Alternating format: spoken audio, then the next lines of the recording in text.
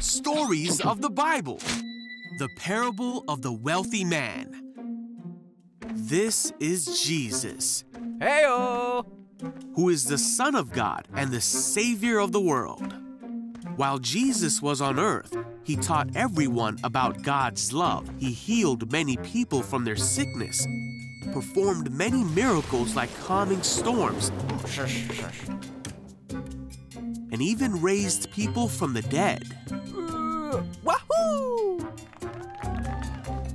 One day, a crowd gathered around Jesus to hear him talk. The crowd was so big that people were stepping on each other. Hey, watch it! Jesus was talking to his disciples when someone called out from the crowd, Hey, Jesus!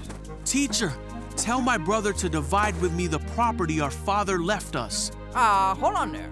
Jesus said, "Friend, who made me a judge over you to decide such things as that? Be careful and guard against all kinds of greed.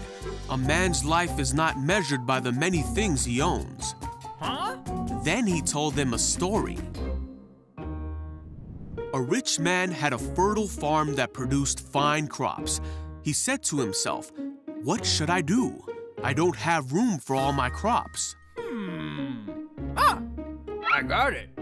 Then he said, "I know. I'll tear down my barns and build bigger ones. Then I'll have room enough to store all my wheat and other goods. And I'll sit back and say to myself, 'My friend, you have enough stored away for years to come. Now take it easy. Eat, drink, and be merry.'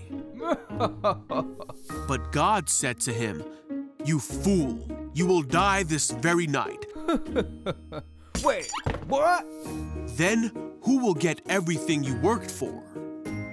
Yes, a person is a fool to store up earthly wealth, but not have a rich relationship with God."